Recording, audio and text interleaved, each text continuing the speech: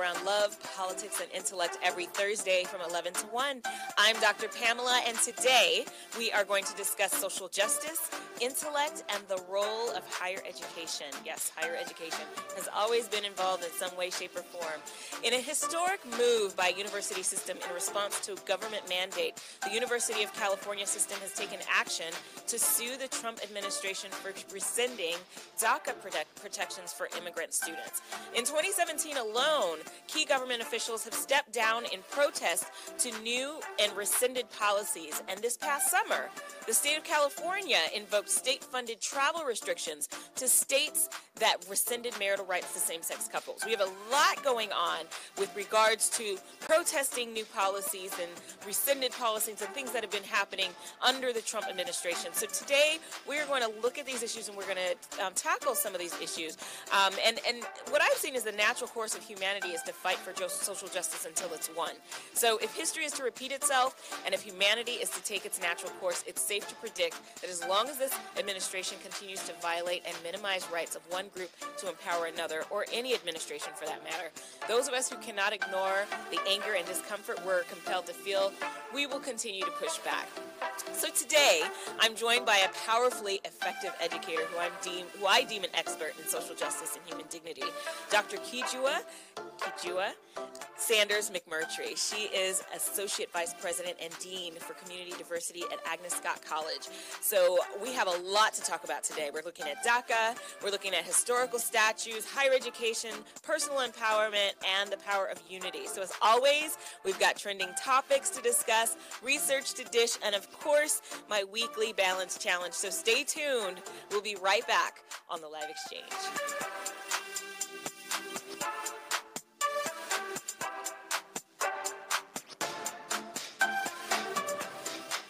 You use Tearless Baby Shampoo because it's gentle on your baby's eyes. You make sure his toys don't have any sharp edges. You always test the bathwater to make sure it's not too hot. You taught her what to do when the smoke alarm goes off. You make sure she wears a helmet when she rides her bicycle. You put on his sunscreen, even when he's embarrassed his friends will see.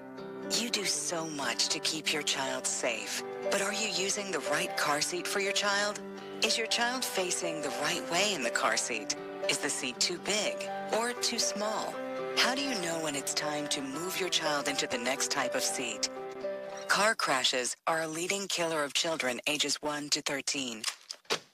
Protect your child's future at every stage of life. For information on the right seat for your child, visit safercar.gov/the-right-seat. That's safercar.gov/the-right-seat. A message from the National Highway Traffic Safety Administration and the Ad Council. Why is Connor having trouble focusing in school? Having trouble finding Connor's middle school? Would you like directions? No, why is Connor having trouble focusing in school? Finding lowest airfare to Istanbul. No, I'm tired of fighting with him over homework. Home, walk, restaurant. Need a review? No, I need help. He's very smart, but his mind wanders. He's disorganized. I think I understand. Oh, good. Finding best potatoes for French fries. No! Russet, fingerling, Yukon Gold. Why don't you understand me? Sorry, I was trying to show how Connor feels every day. Frustrating, isn't it? Redirecting to understood.org. For the 1 in 5 kids with learning and attention issues, this is what life can feel like. Explore understood.org, a free online resource about learning and attention issues, designed to help your child thrive in school and in life. Understood.org, because understanding is everything. Brought to you by understood.org and the Ad Council. Hi, this is Terry Crews, actor, former football player, and father of 5. I'm also an expert on drama. There's the good kind that comes with having a house full of kids, and there's silly drama like the drama around my percolating pectorals. And then there's the drama you can skip. Skip the drama that comes with not having your high school diploma or equivalency. Find free adult education classes near you and finish your diploma. Visit finishyourdiploma.org. That's finishyourdiploma.org. And leave the drama to actors like me. Brought to you by the Dollar General Literacy Foundation and the Ad Council. Okay, so 5 tacos of cheese and a large soda. That's $10,012. Please drive around. Wait, 10,000 what? It's obvious you're buzzed and driving. I've only had a few. I'm fine. Yeah, the food's $12, but getting pulled over for buzz driving could cost you around $10,000 in fines, legal fees, and increased insurance rates. Please drive around. Actually, just park and come in. Nothing kills a buzz like getting pulled over for buzz driving, because buzz driving is drunk driving. Brought to you by the National Highway Traffic Safety Administration and the Ad Council. Uncle Dan? Mom? Dad? If you store your guns properly, so not just anyone can get to them. I'll feel safer when I'm playing outside. Safer when walking home. Safer when my friends come over. As your neighbor, I'll feel safer. As a school teacher, I'll feel safer. We'll all feel safer. Your family, friends, and neighbors are all counting on you. If you own a gun, you have a full-time responsibility. When you aren't using it, be sure it can't get into the hands of curious children, troubled teenagers, a thief, or anyone else who might misuse it. Remember, always, lock it up. For more information on firearm storage safety, visit ncpc.org. This message brought to you by the National Crime Prevention Council, the Bureau of Justice Assistance, and the Ad Council.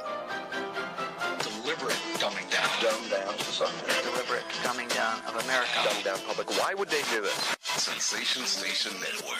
Radio, not dumbed down. Welcome back to the Live Exchange. I'm Dr. Pamela, and today I'm joined by Dr. Kijua Sanders-McMurtry, and she is Associate Vice President and Dean for Community Diversity at Agnes Scott College. She's served on a variety of higher education and leadership roles as past president of the Georgia College Personnel Association and the co-vice chair of Trans Inclusion with the National Association of Student Personnel Administrators. She frequently consults with colleges and universities around the country, leading diversity and inclusion workshops, challenging racism, sexism, homophobia, and transphobia. Welcome to the show. Thanks for joining us. Thank you so much for having me. I'm so excited to be here with you, Dr. Pamela. Yeah, I've been wanting to have you here forever. Well, good. So I'm so glad it's finally worked out. There's a lot to talk about, and I think the timing of you coming on the show now works out so much better than, previously anyway, because there's just so much to talk about, so much to cover. For sure. Yeah, and I think one of the main reasons why I wanted to bring you is because in a lot of ways, the college environment has I think a responsibility. I think it's debatable. Absolutely. Some people have debated that, but a responsibility to push forth the agenda for let's make sure that humans are being treated with dignity, and let's look at what's happening. Let's challenge the government.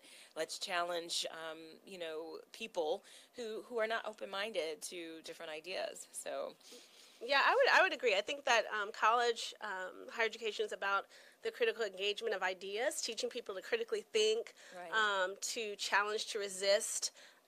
To stand up. I mean, if you look at the history of the civil rights movement, there were students engaged in that struggle everywhere. Absolutely. So we wouldn't be able to do many of the things that we are able to do now if it were not for those struggles of those students. So, so absolutely, that is the role of higher education. Also, we're just, we're here. Most of us in higher education focus a lot on social responsibility. Yes.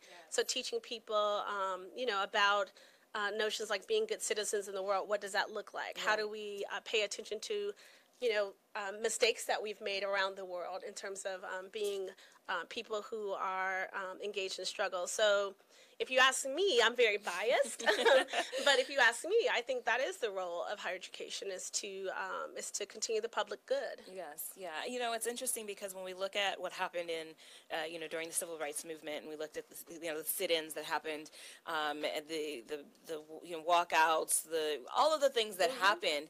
When we see those very things happening today, a lot of the people involved are criticized as troublemakers. Look at how Black Lives Matter has been reinvented into this hate group, and it's and I believe, and I from what I know, that criticism occurred back then as well. So why haven't we, although we look at them and say, wow, they were heroes, we don't see the modern day heroes doing the exact same thing that happened in the past. Yeah, I think, it's really interesting. I'm so glad you brought up Black Lives Matter because I've had lots of debates with friends who look like you and I, who are Black women who struggle, particularly from an ageist perspective, around, what are these young people doing? And I think I love to challenge that because, in fact, there were always criticisms of people engaged in struggle. Yes.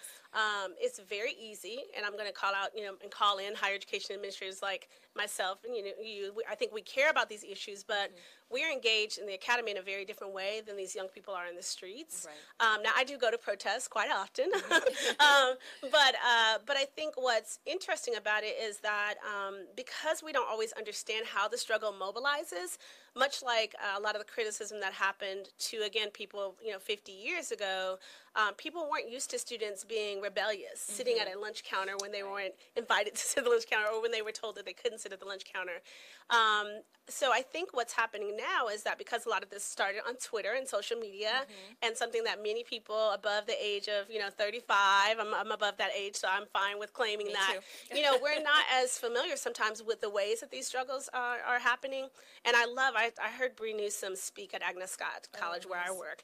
And Bree Newsom being this iconic woman who, climbed the flagpole in South Carolina right after, the murder of the 9 parishioners in South Carolina, the Charleston 9. She decided, working with another group, that she would take down the Confederate flag. And she talked about with our students about how it really started for her on Twitter. That on Twitter she was starting to pay attention to things, and then Trayvon was murdered, and then she suddenly felt like she needed to do more, but she didn't know what that was going to look like. She was an artist, an activist already, but hadn't really moved into the ways that she could move into. And so someone told her, "Why don't you take down the Confederate flag?" And so she had to learn how to climb that pole and take down that Confederate flag. She did not know how to do that. Really? Yeah. I And did not so know it's that. really beautiful when you think about the ways that we are mobilizing around the country, and that young people are really engaged in the struggle. Huh. That is really fascinating. I didn't know that at Oh, all. yeah, she's I just incredible. thought she was just an amazing No, athletic. there's actually a guy being. standing down there with her, a mountain climber, who taught her how. So when you see her being pulled down and arrested, he's down there, young white guy. So he was like a co-liberator in that struggle. Oh gosh, I need to read the book, watch the movie, whatever it is, have lunch with her. Yeah. Wow, that's amazing. Well, we're going to get into some trending topics. Primary election. Lack of diversity. Gas prices. Michael, yes, trending topics. Okay, so trending this week, as many of us already know, there have been hurricanes like crazy going on. So last week we were talking about Houston and the devastation there, the flooding there. This week we're talking about Florida.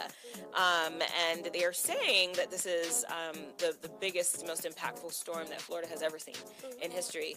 And I have yet to see, I guess, the impact of this, but I thought Houston was pretty bad. So I'm floored that they're saying that Florida was even worse.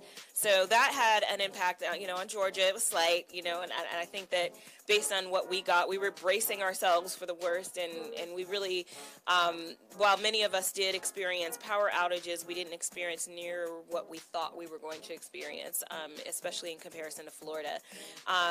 Also, in the same week, southern Mexico was hit with an 8.2 magnitude earthquake, making it the strongest one the country has felt in a century. It's always very interesting when these things happen. I try to stay away from all of the comments, because then it starts talking, and they start talking about, well, God is punishing them for this, and and they turn it into a very interesting theological conversation. And so I've seen a whole lot of that. Spelman College, and this isn't totally new, but it's I haven't mentioned it yet on the show, but Spelman updated its policy to now allow transgender women into their school, and I would like to circle back to that, but and then the last thing is U.S. Supreme Court has allowed the Trump administration to keep its ban on refugees. Again, it's something that is disturbing in a lot of ways, but that's. It's the news. So, but I would like to come back to the Spelman issue after the break, so stay with us, and we'll be right back.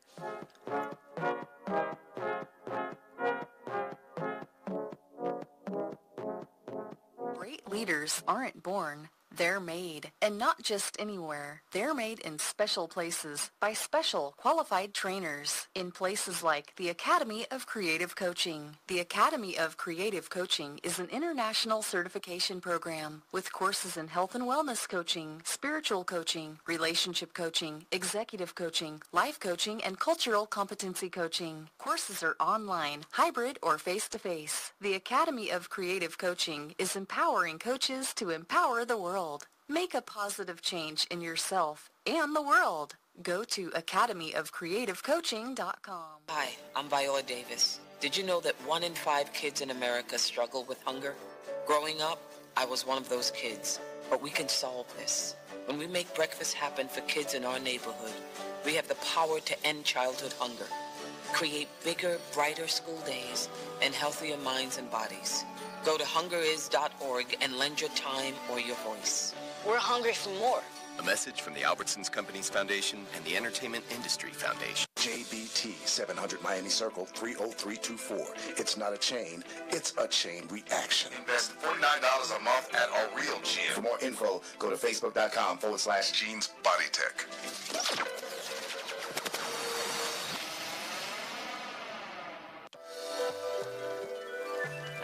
Welcome back to the Live Exchange. I'm Dr. Pamela, and I'm joined here by Dr. Kijua Sanders-McMurtry, and she is here from Agnes Scott College. I've just been watching all the great work that she's doing there and all the great work that Agnes Scott College has been doing.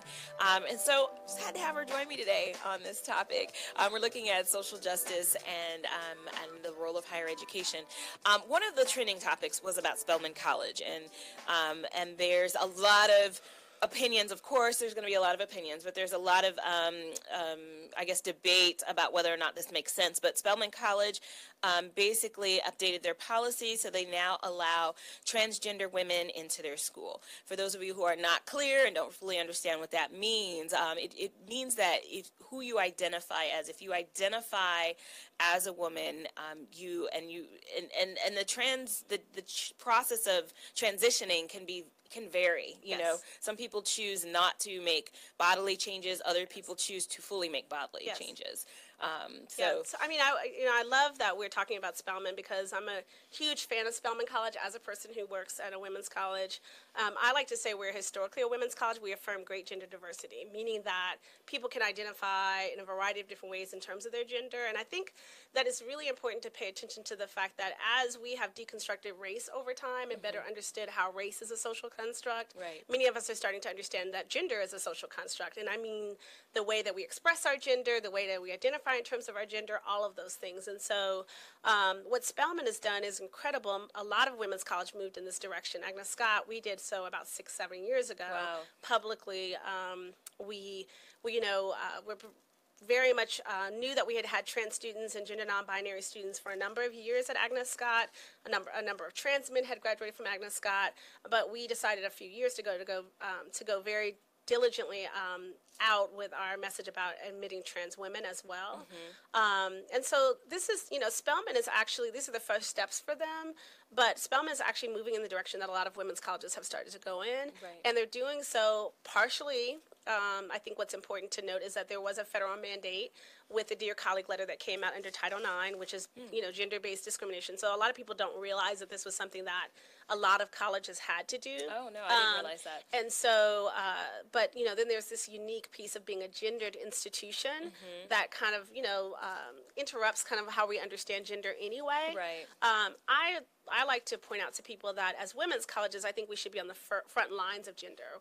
Much like historically black colleges, we were created at a time when people could not have access to education. So women were not allowed to attend higher education institutions. That's how these women's colleges were born. So as historically black colleges and universities have always been safe havens for people of color who were Latinx identified. There was a white male valedictorian that graduated from Morehouse College a few years ago. So our historically black colleges have always opened up for racial diversity. That I think it's very similar for us as women's colleges. We need to be very open to gender diversity and being on the front lines of making sure that people who are discriminated based upon their gender have access to education in safe places where they might not have been able to do so. So it's incredibly important, the step that Spelman has taken. I applaud Dr. Mary Schmidt-Campbell Campbell and all of the people who were working very hard. I knew Dr. Beverly Daniel Tatum pretty well, and she had been working for a while on making sure that Spelman was a more safe and inclusive place for LGBTQ plus students. Right. So I'm excited. I'm so excited for Spelman and for the students there. And I hope that trans women will apply, but I also hope that, you know, those students who identify as trans men are still affirmed and supported at the institution. But I know it's incredibly controversial. Well, and what I did hear in terms of trans men is that they're matriculating them through Morehouse. Right. And so... Did I understand that correctly? Yeah, I mean, I think so. We could have lots of conversations about that. So we're supposed to go there, right? Like, I'm going to have my Cardi B, DC Young Fly moment for a moment, because let me tell you, I mean, I love being in spaces where I can be, like, free and open. And so I would say, you know, I very much identify as a radical administrator, and with that, I would say that, you know, I hope that Morehouse and Spelman and any historically black college university, any higher education institution looks at its core mission, which is to educate students, and thinks about how those students show up. When I'm a dean at Agnes Scott, I'm a dean to any student who comes into that institution. It doesn't matter who they voted for. It doesn't matter, you know, if I identify as Christian, they identify as Muslim or atheist or Buddhist. I'm going to support all of those students, and I think the same needs to be true of these institutions around issues related to gender or students coming in expressing different ideas than they're used to. We as administrators, we as educators in those higher education environments need to push ourselves. And so, so I do hope that Morehouse and Spelman will admit, support, encourage, and educate students across gender diversity. Yeah. That's just... I mean, and it's huge. I teach in a higher ed program, so I'm preparing people to become administrators in this field, and I constantly am dealing with people who are, you know, and I don't necessarily blame them, because we've been taught and we've been raised the way we've been raised, but my job in the classroom is to challenge you to think a little bit differently. What happens, okay, so you have anxiety about issues around sexuality and gender, you don't believe in this or you don't believe in that. The reality is you're in this field, and you're going to have students that you are responsible for serving in this field. And so it is a constant conversation, you know, about broadening perspectives. And it doesn't happen overnight. You don't have to become a believer of all things overnight, but it does come back down to the human dignity element. Yeah, you know. Yeah, and who has a right to have access to education, and do we want to deny or marginalize, target people because that's what they want access to? Right. No, we do not. As higher education administrators or staff members or faculty, we do not. Right, so. Absolutely. Wow. Okay, well, I really want to go down this a little bit more deeply, but you said a few terms that I think that, you know, everybody isn't on the level of fully understanding. You mentioned binary, you mentioned Latinx. I know a lot of people, but we're going to come back to that. Okay. But first we're going to get into the research. No problem. In the interest of science.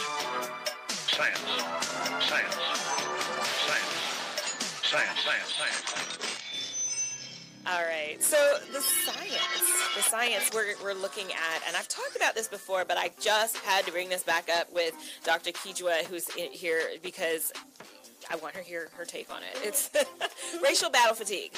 I'm sure you've heard the term.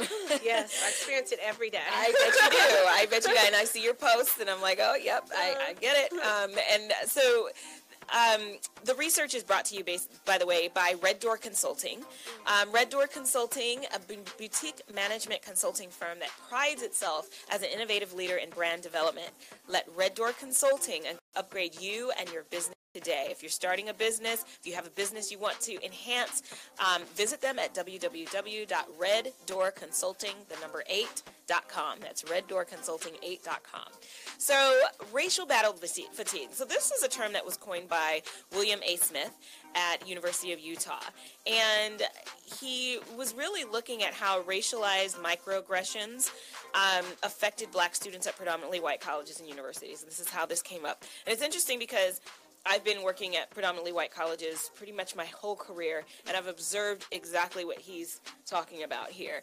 And what it basically is saying is that the collection of microaggressions that we experience over time eventually really leads us into a depression or kind of a post-traumatic stress type mentality. It really impacts us in a way that is much deeper than what we like to believe. There's been a lot of questioning of, oh, it's not really that bad, shake it off, shrug it off. We do this to each other.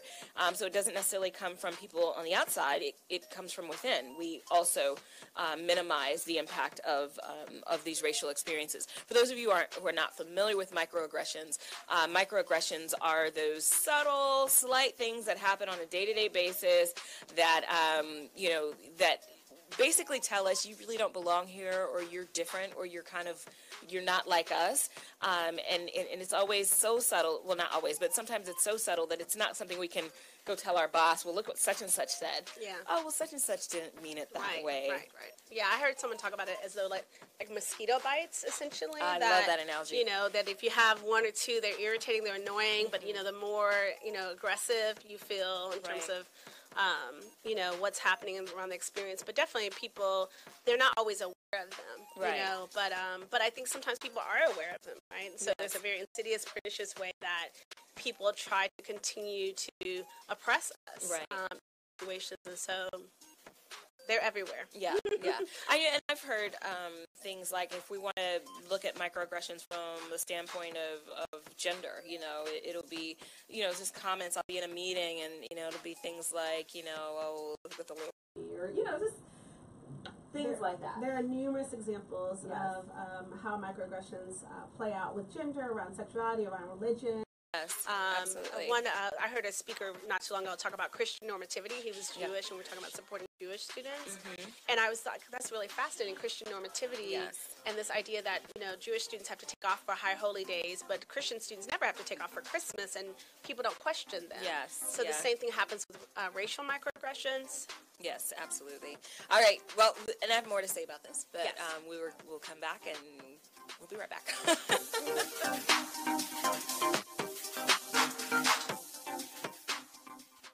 Vince Lombardi once said that it's hard to be aggressive when you're confused. Some of us think that taking our lives to the next level, both personally and professionally, is a confusing and complicated process. Guess what? It's not, and I can prove it. My book, Truisms, will show you how living your life by rules that are so self-evident and obvious, you'll say, I knew that. This powerful yet short, detailed bestseller is on sale right now, under $10. Go to michaelmcfadden.com. That's michaelmcfadden.com, and let Truisms help you to the next level. 1 in 7 Americans will struggle with addiction during their lifetime. Want to know how you can help? Go to heretolisten.com for tips and tools to help turn addiction around. A public service announcement brought to you by the Ad Council. There's a power you have within you, unlike any other. You can't explain it. It's just there. It drives you, compels you. You cannot ignore it. Do you feel it? It's that power that tells you you can do the absolute impossible. The power that tells you you're more than what you currently are. The power that tells you it's time. Launch. Move. Skyrocket your life with Rocket Sports One fitness gear. RocketSports-One.com. When I grow up, I want to be a new pair of blue jeans. When I grow up, I want to be a kid's first computer. I want to be a warm fleece on a cold day. I want to be a football stadium. I want to be a bike that races around the country. I want to be a bench on a forest trail. When I grow up, I don't want to be a piece of garbage. And if you recycle me, I won't be. Give your garbage another life. Recycle. Learn how at iwanttoberecycled.org. Brought to you by Keep America Beautiful and the Ad Council. If you're looking for that ratchet, you're in the wrong place. It's the nation's urban internet station, Sensation Station Network.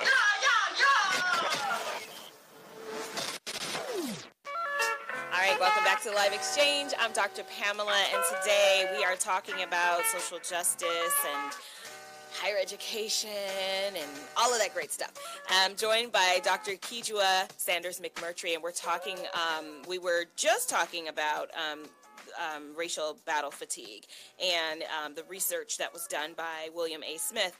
And what he also found was that it can lead to a generalized anxiety disorder. So this is defined as 6 months or more of severe worrying and tension.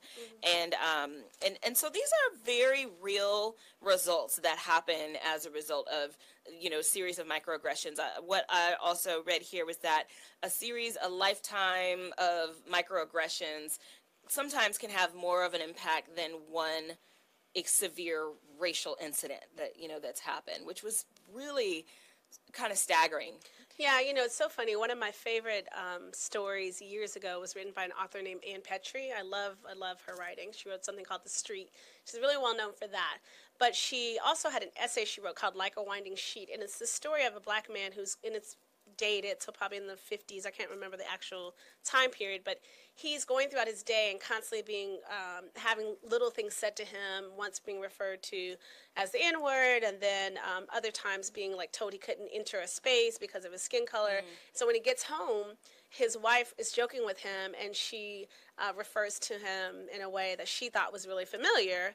And in terms of like using the N-word, long story, black community, stuff, and he responds really horribly to her, and it's such an interesting story because it talks about essentially the undercurrent is that we don't know what we carry the residue all day long of having these microaggressions, having people ask us about our hair, having people question why we have access to certain things. How I see it show up with students in higher education, there's a lot of empirical research done by Claude Steele around stereotype threat and imposter syndrome and other kinds of ways that young people enter the academy and they're trying to figure out their place in space, and they don't feel like they are going to do as well academically. Right. We see that around gender. Women have experienced stereotype threat as well. Right.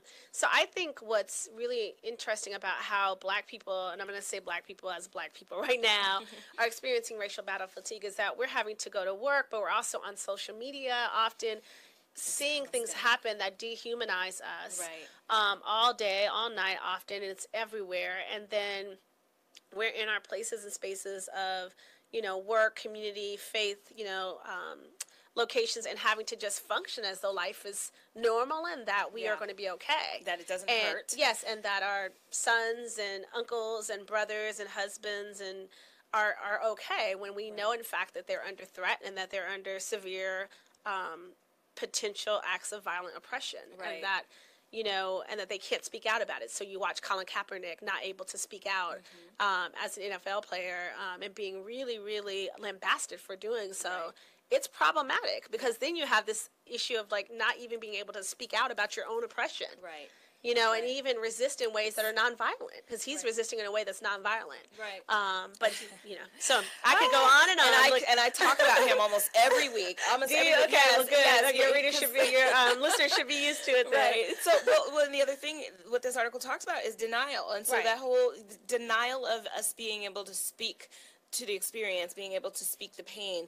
And I'll just read the quote here. Denial in this study was huge. That denial turns into something that says, not only can't I hear what you're saying, I need to stop you from saying it. So it gets deeper than that. I need to silence you. This injury reflects itself in things like, I don't see race. I really don't care what people of color are. Oh, wow, my favorite. So you have all these pathologies that show up because people aren't dealing with reality. Yeah. And the truth is they don't have to deal with reality. Right. When people are, I gave the example of Christian normativity. I identify as a Christian in terms of my faith. And so when I'm out in the world, I'm supported all the time around my Christian faith. If I go to court and I need to swear, that I'm given a Bible. Yes. If I want to take off for the holidays, like I said, for Christmas, then I can do so. And so that privilege, right? Naming that privilege for some people feels like, well, what's wrong with me having that privilege? Well, it's not about you not having the privilege. It's about the fact that you might be denying other people access because you're not paying attention to those things. So for many people in majority groups, they don't have to pay attention to our pain. Right.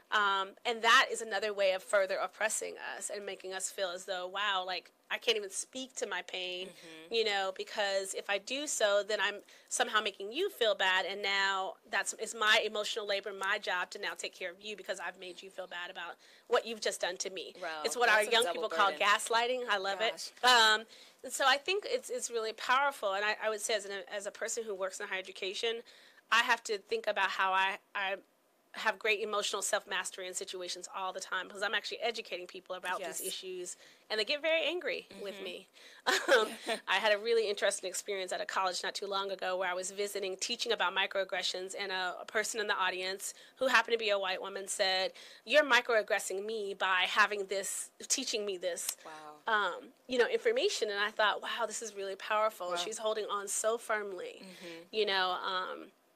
And I was doing so in I thought a very thoughtful way, but it was a really interesting conversation. So it's how we interact with each other. Human interaction is messy. Yes. And we have to do the good work of saying we're going to stay in it. But those of us that need to take a break need to take a break. Right. And I do take my breaks. Right. And that's so important. That's Yeah. so important because without the breaks, then we're not going to have a whole lot of progress because it as is evidenced in the research, it does take a toll on us. And what I didn't mention was that often people take to unhealthy ways of coping, and that doesn't advance any, agenda. No, so, not at all. Yeah. So, all right, stay with us, and we'll be right back on the Live Exchange.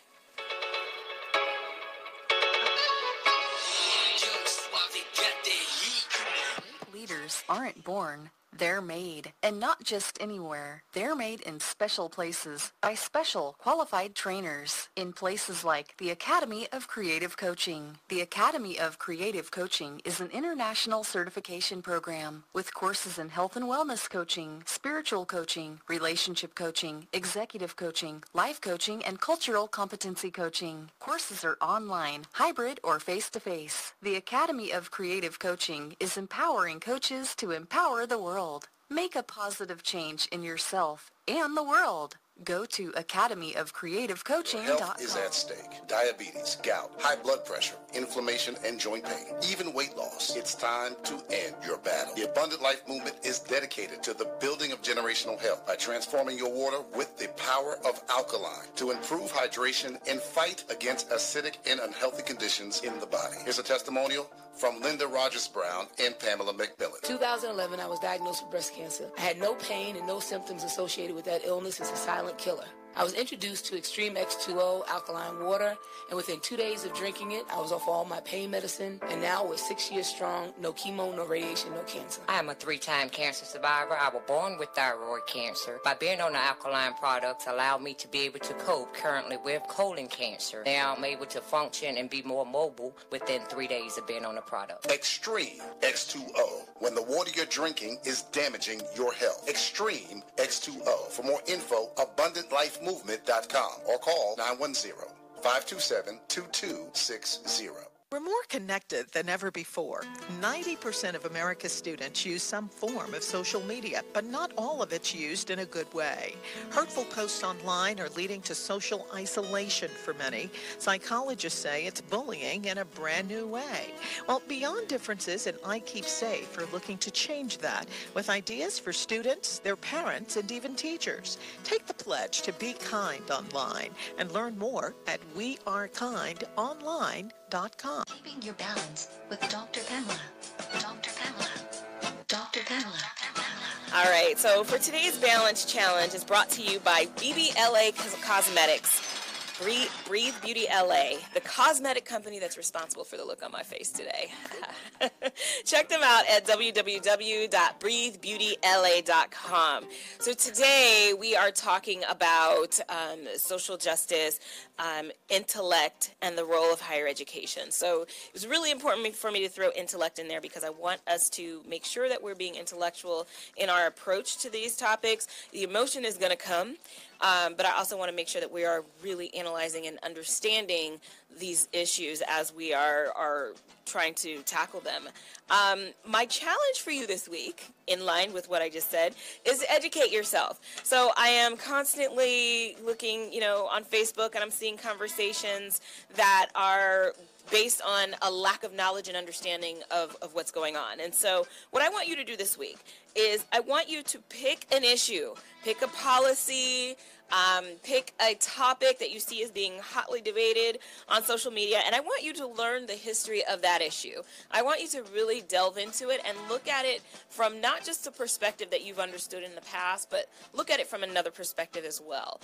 I really want you to look at this from a holistic standpoint, whatever it is. Let's say DACA. This week we can talk about DACA.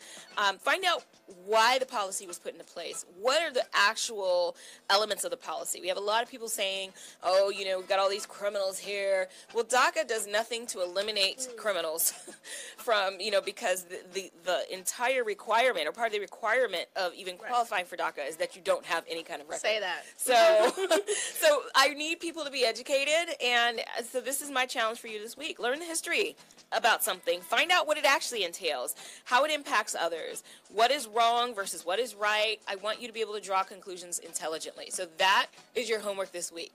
Educate yourself. We'll be right back.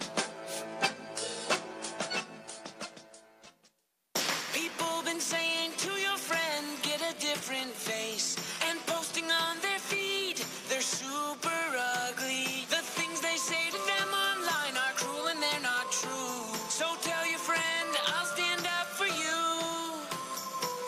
Don't worry, I know what to do. Know someone being bullied online? You can be a witness and make a difference by letting the world know it isn't cool, and by letting your friend know you care. Learn more at eyewitnessbullying.org. Brought to you by the Ad Council. So, I'm a dog, and I just got adopted by this new human guy, and I'm starting to wonder how he got along without me. I mean, okay, something as simple as walking around the block. He's got this leash thing, and he puts me on one end and him on the other, and I'm just taking him around. I think he's afraid of getting lost. Without that leash and me guiding him along, I don't think he'd find his way back home. But it's kind of cute. A person is the best thing to happen to a shelter pet. Be that person. Adopt. Brought to you by the Ad Council and the ShelterPetProject.org. And so a new American industry has been born. Sensation Station Network.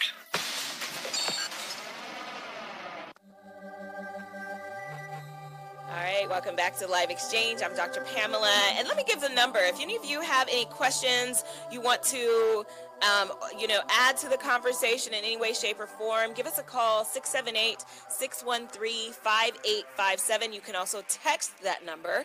That's 678-613-5857. If you are following us on Facebook Live right now, I'll be sure to add the number to the comment box because I would love to have you engage. If you have questions on the Facebook feed, I will answer those as well.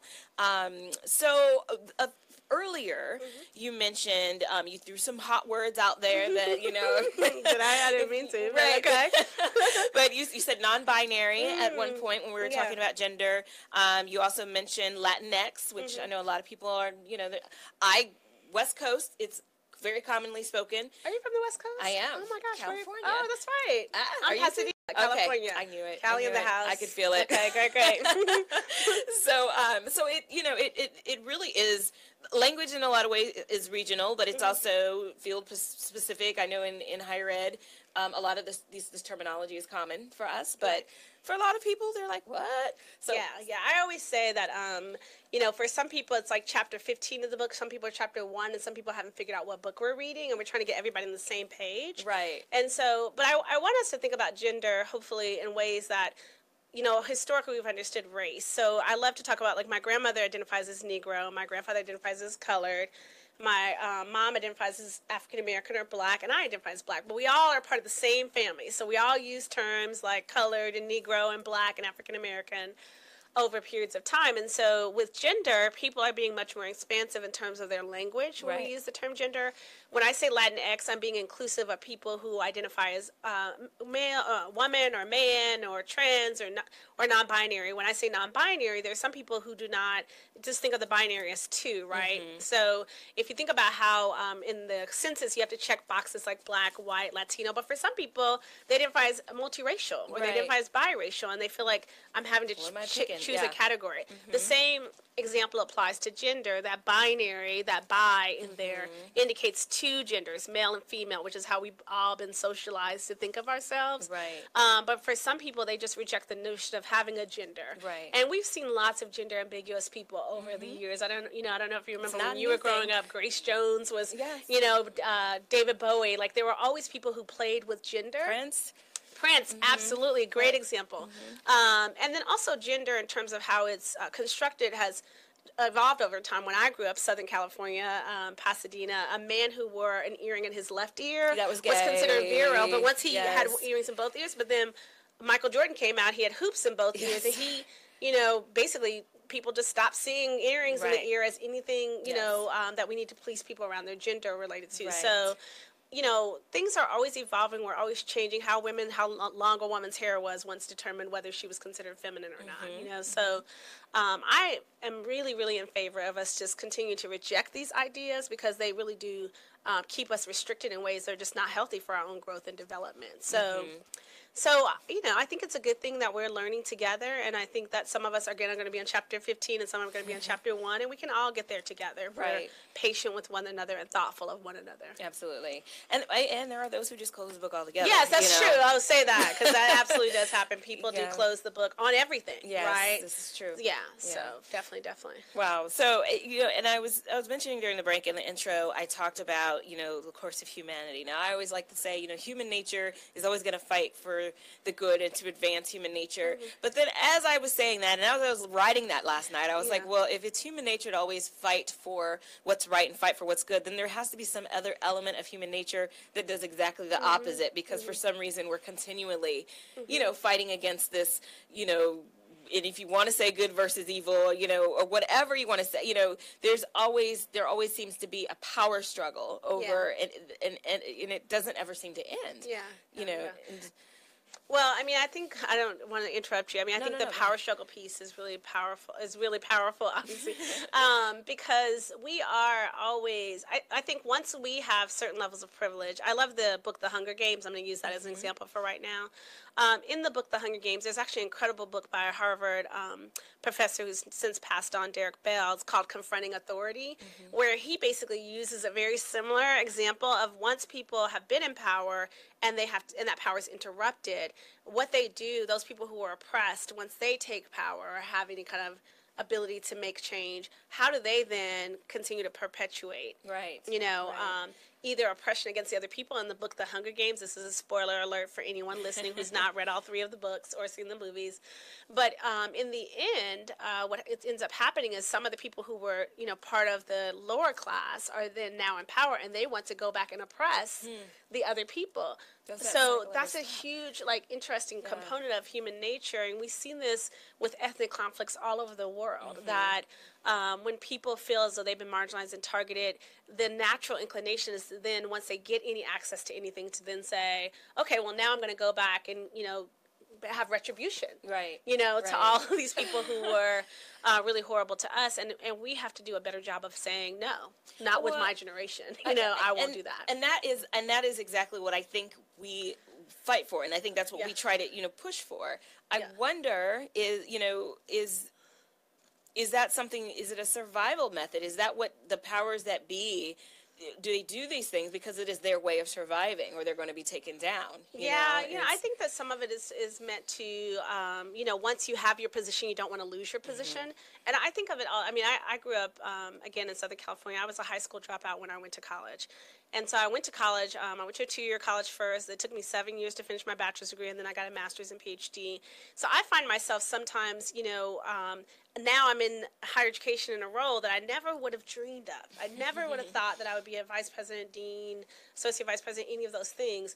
And so when I was going up that ladder, there were always people trying to tell me how to be or to think or to, kind of reject my past. And I had to say, that's swill that I'm not going to swallow, because you do have to continue to interrupt that. I think you have to continue to challenge and resist the natural feeling of okay, now I'm in a different place. I can go back and lift a few up, but I can't lift everybody up. I'm about trying to lift everybody up. Look what I did, and you and look what I did, and if you can't, exactly. I think that really does happen, but we have to continue to push against that. Right, absolutely. That's beautiful. Okay, well, we're going to come right back. Stay with us on the Live Exchange.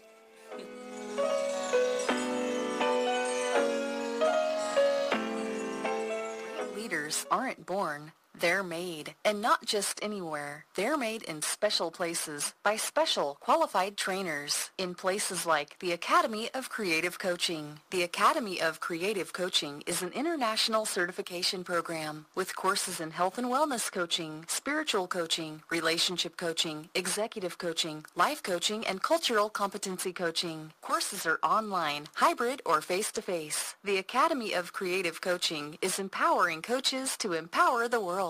Make a positive change in yourself and the world. Go to academyofcreativecoaching.com. People are always looking to invest in a good opportunity. So what if you could invest in the future of kids, like a stock? Not the kind of stock that's about making money, but a stock for social change called Better Futures. With your investment, it helps students like me go to college. My name is Charles, and I'm your dividend. Invest in better futures with UNCF. Visit uncf.org/invest. A mind is a terrible thing to waste, but a wonderful thing to invest in. Brought to you by UNCF and the Ad Council. Hi, this is Terry Crews, actor, former football player, and father of 5. I'm also an expert on drama. There's the good kind that comes with having a house full of kids, and there's silly drama like the drama around my percolating pectorals. And then there's the drama you can skip. Skip the drama that comes with not having your high school diploma or equivalency. Find free adult education classes near you and finish your diploma. Visit finishyourdiploma.org. That's finishyourdiploma.org. And leave the drama to actors like me. Brought to you by the Dollar General Literacy Foundation and the Ad Council. I am an American soldier. I'm a warrior and a member of a team. I serve the people of the United States and live the Army values. I will always place mission first. I will never accept defeat. I will never accept defeat. I will never quit. I will never leave a fallen comrade. I am disciplined.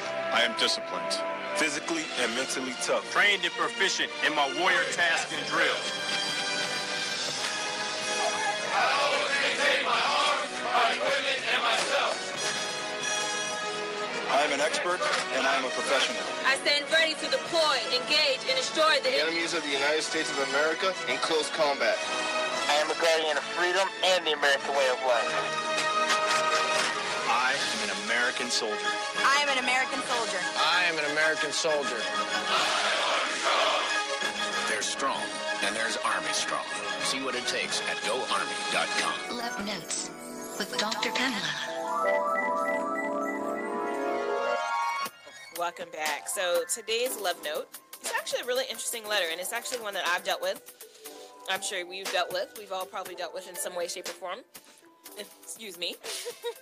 So the love letter today is brought to you by Wine Crawl Atlanta. So if you like wine, you want to get to know wine a little bit better, join the Wine Crawl Saturday, September 30th for a private wine tour via luxury transportation.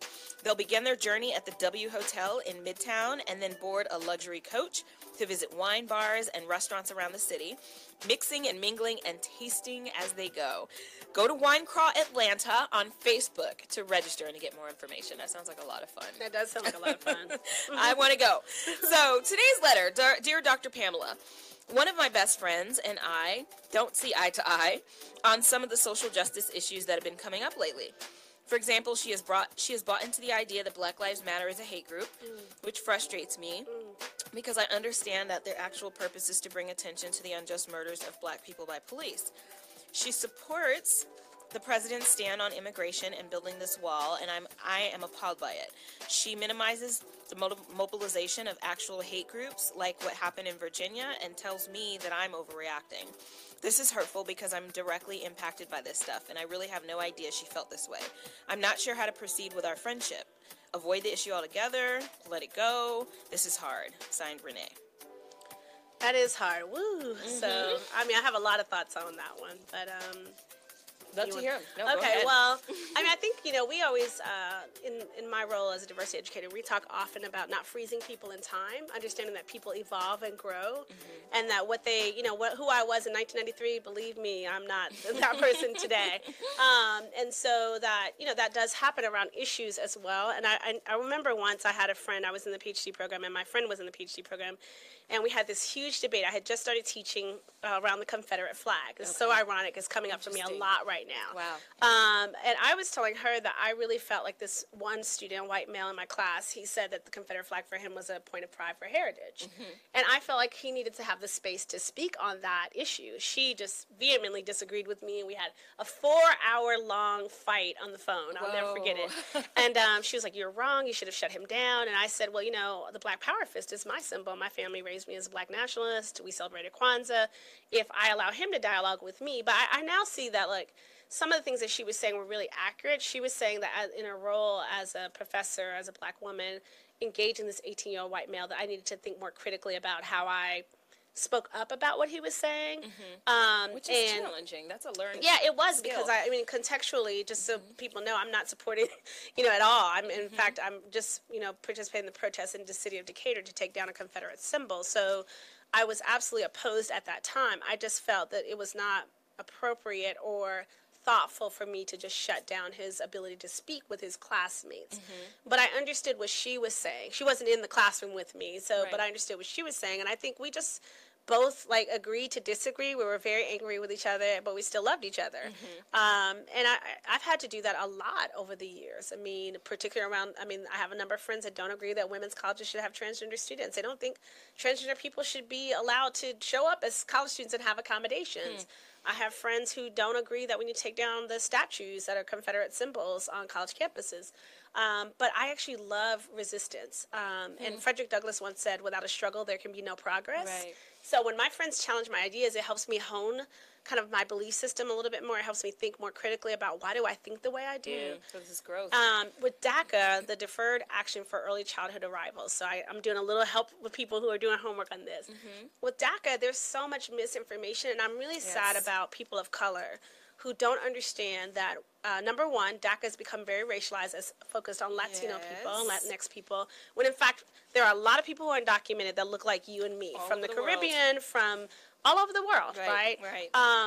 And also, I think the other piece about this is that we are making a lot of mistakes when we sit back and say that somebody else's issue is not my issue. There's an Aboriginal proverb that says our liberation is bound up together. And our liberation is indeed, I'm about to get passionate about this myself, but our liberation is indeed bound up together. So if I'm at a march, last week I was at a march around DACA, and someone says to me, what are you doing here? You're a black woman. I'm like, because it's important to me that people not be marginalized and targeted from any community in this country that I live in, period. The question is, that comes from a place of ignorance because you don't understand what DACA is really about then, even just by asking that question. Yeah, I actually even heard some people, I was walking down the street and we're in the protest, and I heard some people who look like me saying, yeah, they're trying to send those people back to where they came from. And I had actually a big debate with a family member who I really care about this weekend on Facebook around DACA, and she's from California. She was going into how she didn't get a job because she didn't speak Spanish, and that in California people should be speaking English. And it was really interesting. I was like, you live in Los Angeles, which is called the City of Angels. So I'm thinking, Spanish has been in California for years. From the beginning. Yes, all of this country for years. So, make sure that your arguments, that the rhetoric that you're using, you've actually done your own research. You don't have to be a PhD. You don't have to have any degrees to be an intelligent, strong-minded, thinking, rational person. You can do your own research and make sure that somebody else is not dictating your narrative. Absolutely. That's, what I think is really important. Some of the most intelligent people I've ever known did not go to college or any other have any kind of formal education the way we do, but they critically engaged ideas, and they didn't let people just sell them anything and tell them anything. Exactly. So we need to be standing up, in my opinion, we need to be standing up for DACA, because as soon as we start letting laws or policies like DACA erode, you can best believe they're coming down our street to come get some of our, to address some of our issues. So, so I think it's just really important that we stay engaged in the struggle and participate in everyone's struggle. Yeah. It's interesting.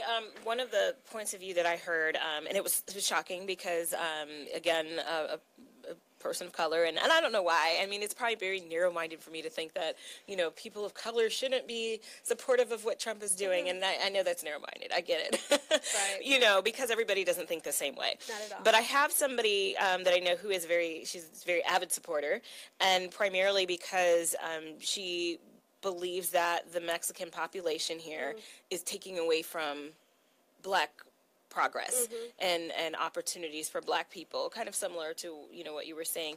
And it tells me, and again, it highlights how people can be one issue, focus on one particular issue, to support a candidate. I support this candidate because of this one issue, because of Medicare, or because of this, or because of that. And I just would love if we would just, and I get it that there are some things that impact us more than it would ever, somebody who is passionate about, okay, what are they going to do with healthcare? It may be that this is something that has a tremendous impact on their life. Yeah. So I do totally get that. But we're missing the bigger picture, and I don't see a whole lot of big picture conversations that are happening. Yeah, I think it's really interesting. I happen to, I don't speak out against any political candidate for a variety of reasons that I could go into another day, another story. Let's parking lot that and pick up that car later. Right. But I do very much speak up against ideology, perspective that I think is actually harmful, threatening, that has led to what we saw in Charlottesville. Yes. And so under any administration, a few weeks ago, I was asked to be on a radio show to talk about when Secretary DeVos went to speak at Bethune-Cookman and why those students kind of turned their backs on her. Right. And I thought, well, first of all, she didn't know the history of HBCUs. She'd made a really horrible comment about HBCUs being school choice examples, which is ridiculous. And so, again, speaking out against the fact that this person is not educated, she's being asked to speak at a commencement for people who have been denied access and who historically, as Black people, have been marginalized. We have to push against anyone who is not informed about our community that wants to speak for our community. Right. And that's any community that you belong to. So it's not party specific. It's not party specific, but specific. obviously, there are some real challenges with what's happening right now, and we need to speak up against these psychological, social, and physical threats against who we are as human beings. Absolutely, absolutely, and I agree with that wholeheartedly. Stay with us. We are going to dig a little bit more deeply into DACA, because I want you all to really know what it is. So stay with us, and we'll be right back.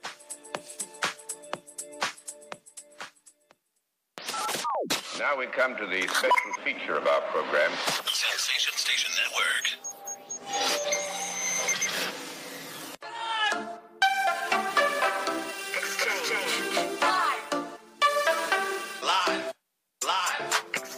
All right, welcome to the second hour of the live exchange. It goes so fast. The conversation is really good. Today, we are talking about social justice, intellect, and the role of higher education. And I'm joined by a powerfully effective educator, Dr. Kijua Sanders-McMurtry. And she's Associate Vice President and Dean for Community Diversity at Agnes College, a college that I have seen doing a lot of amazing, great work, and have actually witnessed it with some of the students that have come to Mercer after being at Agnes Scott. I've got one in my class now who can't stop talking about Agnes Scott. That's how, Scotties are. They're very, we stand strong, we represent, and we stand in solidarity with lots of marginalized and oppressed people around the world. I love it. I think it's a beautiful thing. So some of the things that we've been talking about, we've mentioned DACA quite a bit, and one of the things that I wanted to do is just really give some factual information about it, and just to make sure that we all understand what it is. So DACA is for people who have arrived in the United States before the age of 16. They were born on or after June 15th, 1981, and they lived in the United States since, or have lived in the United States since June 15th, 2007. To the argument of, when I mentioned this earlier, if, we need to get rid of all these criminals. This was one of the statements in the early speech, campaign speech of Donald Trump. We've got these rapists, we've got these criminals, we've got this and that, and I need to make it very clear that repealing DACA does not resolve that issue. Not at all. Because DACA, 91. Here's some stats on them. 91% are employed. It's higher than the national employment rate, a lot higher. 100% have no criminal record, and they also pay $500 to renew every 2 years, which brings in $8 million of revenue. So glad you have the facts out there. Hashtag facts on facts on facts. I think, the piece about DACA first of all, let's just be very clear. When he was a candidate, President Trump, and he made those statements, it was very much rooted in racism. We just need to be very clear about that. It was also rooted in classism. We need to be very clear about that. Yes. And so understanding that there's a certain level of vitriol that he understood was going to be sensationalized and then would get him media sound bites and would hopefully eventually get him into the office. Which worked. Right. That, we need to understand that that's what it was about, and that's why I said earlier that I think it's really important for us as critical thinkers to not allow the narrative, the rhetoric, to be something that we buy into, and then use to perpetuate our own ideas about these issues, I love the homework you assigned people earlier. Get informed, because DACA recipients look vastly different. There's a lot of diversity among DACA recipients, and on top of that, DACA recipients have to typically have had a stellar record prior to being able to access DACA. I like to refer to them as dreamers, and so think of it that way, that the dreamers, and there's a great organization called Freedom University. I just want to give a shout out to them. I love Freedom University. That was founded. It was founded based upon the Freedom Schools concept, right? So many years ago, as African Americans, most people don't understand that African Americans historically were philanthropists. They were giving of their own community, their own dime, to make sure that people were educated. There was a story. There's a book called by a woman named Heather Andrea Williams. I'm never going to remember the title, but she talks about how slaves years ago would dig holes in the ground, and they would go into the ground with candles to teach each other essentially how to read. Wow. We were engaged in that type of liberatory practice as slaves, despite what people will tell us. And her book is an incredible book. That's amazing. But, if you think of Freedom Schools, and Freedom University was designed so that people who still wanted an education but could not participate in DACA, could not go to colleges and universities because they just simply didn't have the money. Because even once you are eligible for DACA, you still have to be able to get financial aid, and you can't get federal financial aid, right? So you have to get some type of scholarship. So all this stuff about taking opportunities for other people. It's just absolutely ridiculous. But I will say, I think what Freedom University is doing, these young people are studying, right? And they're studying incredibly important historical texts, like everything from the autobiography of Malcolm X to Paulo Freire's pedagogy. They're pressed, and they are doing so with no academic credit. They're not going to school, so this is the concept. So these are people who just want education, just want to learn, in the ways that many of us were denied education for years because of our gender and our race. So if you don't know anything about DACA, just think about that concept, that people are denied education because of their race and their gender. Right. Do you want that to be continued? Do we want to? Yes. Right. DACA interrupts that. Wow. Well, and here's the thing. One of the things that I'm so impressed with, as far as Freedom University, is that these are faculty from all over the country, actually, who, and this is based here in Georgia, and they're coming from all over the country to donate their time to teach, and we're talking top-notch faculty, from top-notch universities, and this is how passionate the people are about this, and like those slaves in the hole with a candle, right? Exactly. Exactly. And secret location. I mean, I saw them on CNN years and years ago, and I've been following them ever since. I get all their emails. It's just an amazing movement. I'm so glad follow you them on brought them Facebook up. and give them some money. Yes, support. So I hear music. Are we supposed to be on a break? I think we are supposed to be going on a break. Thank you for the music. We'll be right back on the Live Exchange.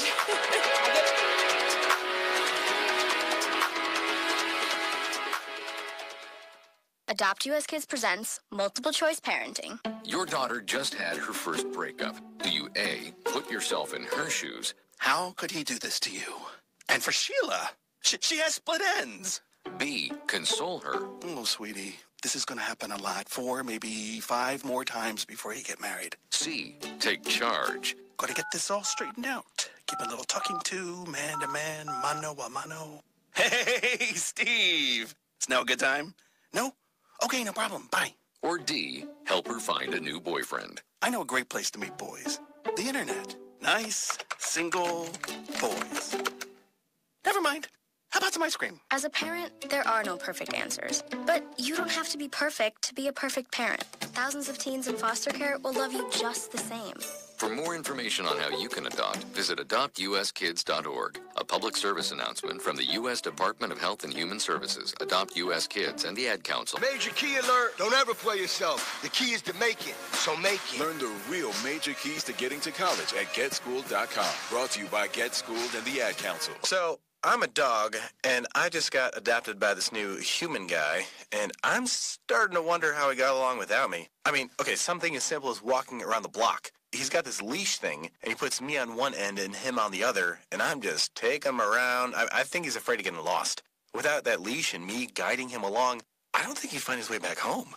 But it's kind of cute. A person is the best thing to happen to a shelter pet. Be that person. Adopt. Brought to you by the Ad Council and the ShelterPetProject.org.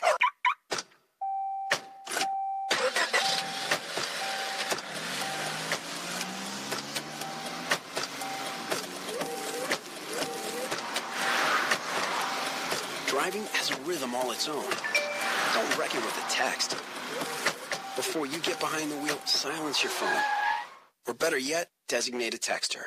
For more text-free driving tips, visit stoptextstoprex.org. Brought to you by the Ad Council and the National Highway Traffic Safety Administration. Primary election. Lack of diversity. Gas prices. Michael Jackson. Trending topics.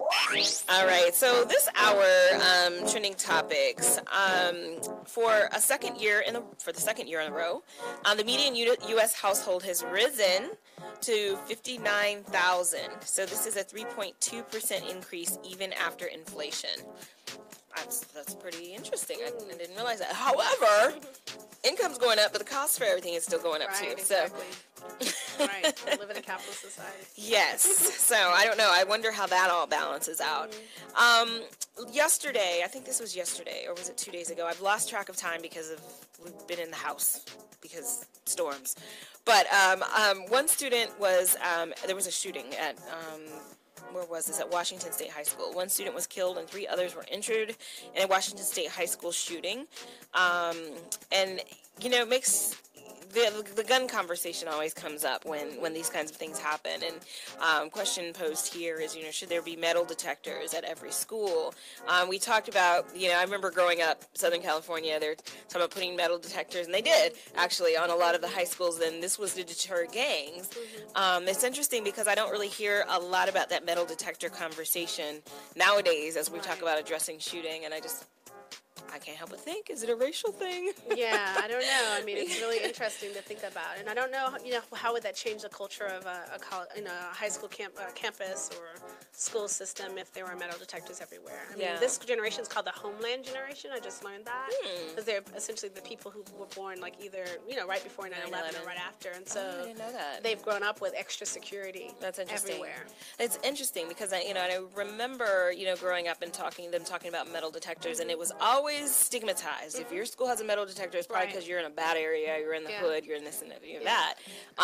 But I'm curious about how that conversation would play out, you know, in the suburbs, and if that's something, because that's where, you know, these shootings are happening there too. As well, definitely. I mean, we see all kinds of ways that, the larger issue, right, on a macro level is mental health, how we support, how we undo stigmatization around mental health. Right. Because what we also see is that a lot of the violence is playing out because people are either living with trauma, dealing with trauma, trying to survive trauma, or have other mental health issues that have just been undiagnosed. And so just removing those stigmas is going to be really important in terms of being a society. Yeah, gosh, trauma, that's a whole other, man, that's a, definitely. That's a whole other, you know, and so the other topic was, and before I even go into that, because this is going to spin us off into conversation, so I do want to mention. You already know, right? I already know. So you know what you're dealing with. but I do want to mention that the trending topics are brought to you by Heavenly Helpers Assistant. Need assistance for yourself or loved ones? Call on Heavenly Helpers Assistance, uncompromising excellence, commitment to care. Go to www.heavenlyhelpersassistance.com for more information. Okay, so the last topic. The White House on Wednesday demanded that ESPN fire Jemele Hill. Did you hear about this one? I heard a little bit. I'm going to have to go ahead. Okay. She's the co-host of Sports Center with Michael. I just put Michael, but the fine Michael. Sorry, Michael. But she, her tweets. She tweeted on Monday, calling Trump, quote, white supremacist who has largely surrounded himself with other white supremacists. ESPN on Tuesday made a public apology statement saying the comments on Twitter from Jemele Hill regarding the president do not represent the position of ESPN. So my question, and I did intentionally want this to spur into conversation. Okay. My question is, you know, how do you manage your personal opinions? And you don't have to personalize it, but I'm curious, you know, or how do we manage our personal opinions on certain issues so that we can maintain our jobs? And is it our job's position to come in and say, you know, that's not appropriate political commentary, opinion, point of view, and we're going to, in this case, I don't know what they're going to do. They did make a statement, but we've seen cases where people have been let go. So where's the line between free speech and damaging speech, where does that all... Yeah, I mean, I don't, it's really complicated, right? Because now on social media, you can share articles, you can tweet articles, you can, and sometimes they're not even things that you believe, but you'll share them because you were trying to get them out to your people that are your followers or your people you're connected to on social media. So I think it's I struggle with this all the time. I struggled with this when this was the topic for the radio station. I have a job. I like being gainfully employed for lots of reasons related to whatever, livelihood. But I also don't want to be censored, and I want to have some freedom. So any role that I would play where I couldn't be myself authentically would be hard for me. Yeah. But I also know that I'm in a totally different situation because of my education, because of my, because of how I moved up in higher education. I'm in a different position than other people who really could not afford to not speak out or to speak out on certain issues. And so, so I don't know. I think that I really do struggle with not being able to be honest and forthcoming about what I believe, right? So I saw this a lot with Colin Kaepernick. I lost quite a few Facebook friends, which was fine, but I knew that some of those people were people that were probably connected to me through the work that I've done. Okay.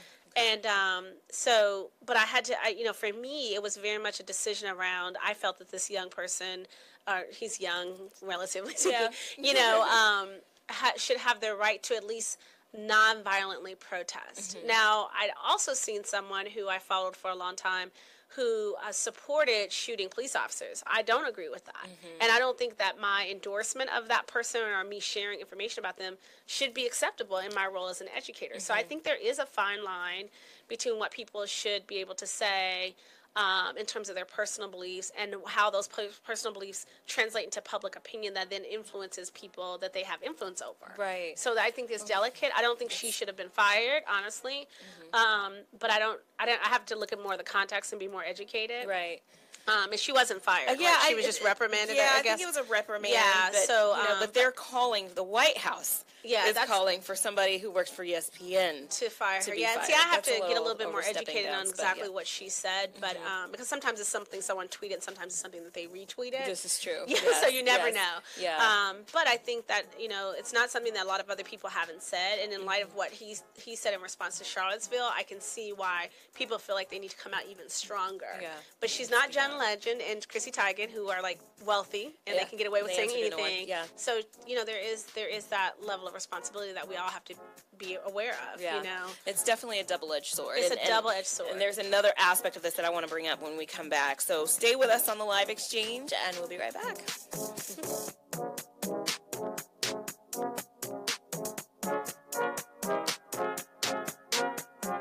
Health is at stake. Diabetes, gout, high blood pressure, inflammation, and joint pain, even weight loss. It's time to end your battle. The Abundant Life Movement is dedicated to the building of generational health by transforming your water with the power of alkaline to improve hydration and fight against acidic and unhealthy conditions in the body. Here's a testimonial from Linda Rogers-Brown and Pamela McMillan. 2011, I was diagnosed with breast cancer. I had no pain and no symptoms associated with that illness. It's a silent killer.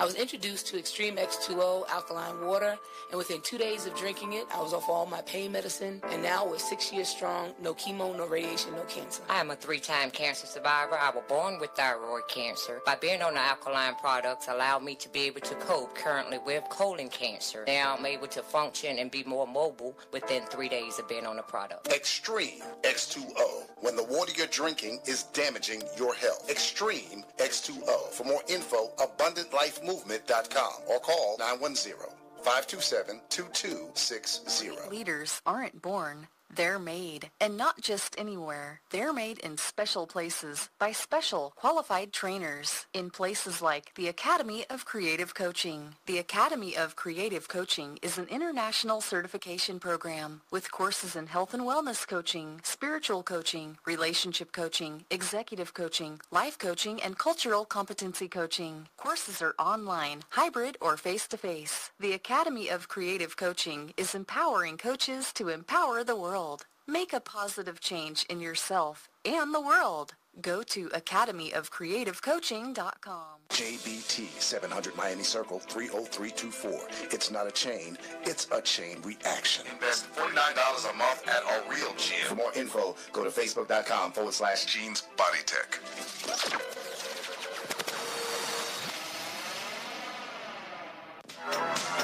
In the interest of science.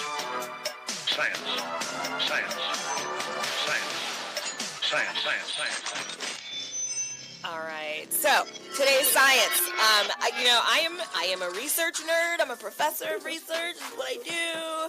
So I'm going to talk to you all about research. So today's research is about actual research. It's about a method of research, an approach, a paradigm called critical social science. And when I teach, it's always very interesting. Let me first say that this is brought to you by Red Door Consulting, a boutique management consulting firm that prides itself on being an innovative leader in business development. So if you want to upgrade your business, if you want to get your business off the ground, if you want to get your team together, reach out to Red Door Consulting at reddoorconsulting8.com.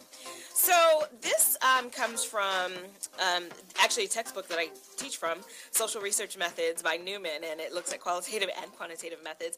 And what critical social science is it basically stresses the reflective assessment and critique of society and culture by applying knowledge from the social sciences and the humanities. So the social sciences would be, looking at how humans interact, how they behave, how they think. And so we are looking at society and critiquing society. So standard research doesn't necessarily involve the critique part of it. It just observes and it reports what it sees. Critical social science actually applies a critique, and it does not shy away from having a particular value that it stands behind. So I am supportive of trans men, and so I am doing a critical social study, a social science study on the experience of trans men in certain environments. And so now we're going to look at this environment from a critical standpoint because we want to find out the ways in which these men are feeling marginalized. And so it's not just a clean, we're just going to observe and we're not going to be involved, right. But it is an activist approach to research.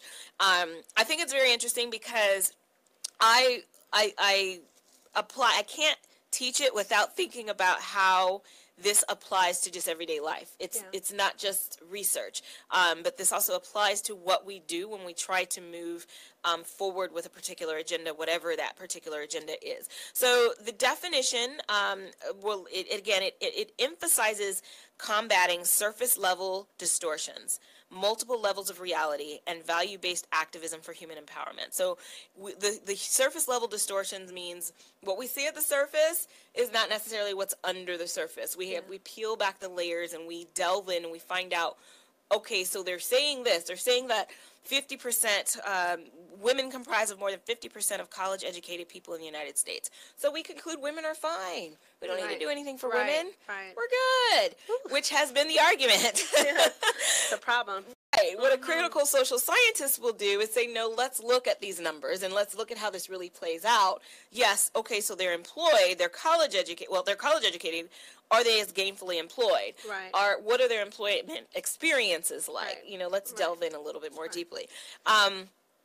Let's see, agency. So when we look at critical social science, human agency is basically our ability to move about, make decisions on our own without being constrained, without other people holding us back. Mm-hmm. So agency really looks at the level of which, the extent to which we have that kind of freedom. So from a critical social scientist point of view, we have what's called a bounded autonomy. So what this means is that people make choices, but the choices are confined to what they feel is possible. So the mission of a critical social scientist is to broaden their understanding of what's possible so that they can also be agents of change for themselves. Let me see. I'm loving this. I know. I'm like excited about this. I'm really loving it. I'm enjoying it so much. You're going to start dropping words like hegemony and patriarchy and misogyny. Oh, there's so many. And there's so much. I'm trying to just focus in on the nuggets here. what this results in is an explanatory critique. So an explanation that simultaneously explains and critiques. So we're going to explain what's going on here, and then we're going to critique what's going on here. We're going to challenge change here. They point out discrepancy. They reveal myths. They identify contradictions. We see a lot of contradictions. Yeah. Another, I guess, surface level distortion. The United States spends a much greater percentage of its GNP, gross national product, on healthcare than any other advanced industrial nation. So let's not touch healthcare. It's fine. Right. You know, so these are the kinds of things that a critical social scientist would look at. And then two more things. Critical social scientist has an activist orientation in comparison to the other social scientists. They are committed to a particular value position. They are like, yes, I have a bias, and this is my bias. I am here to liberate trans men. I'm here to help people understand the experiences of immigrant, whoever. So whereas in other research, it's no, we're unbiased. We're approaching this from a standpoint of let's just look at all the factors, all the variables. Let's understand the experiences of those sitting in front of me, and I'm simply reporting what it said. Right. It doesn't minimize the research that they do by any means. Yeah. But what I'm doing is showing you the contrast between what a critical social scientist does. And then the last one is, and this is my favorite, and this is they come with an epistemology, a worldview, a mindset of realism. So they assume what realism means is that reality has several levels, and that what we observe on the surface level does not easily reveal significant structures or causal mechanisms at deeper levels. So we see what happens, the press conference happens, and they're telling us everything that they want to tell us. That's after things have been massaged and reworked, and here's how we're going to present this. This is not what it really is, but we're going to present this to you guys anyway. And then we base our arguments on that, on the surface level. Yeah. I've talked a lot. Well, I just realized I'm a critical social scientist. Yes, I didn't even know. Absolutely are. I have a new identity. Okay, well, we're going to go to break, and I'm gonna allow the doctor to comment on these things. We'll be right back.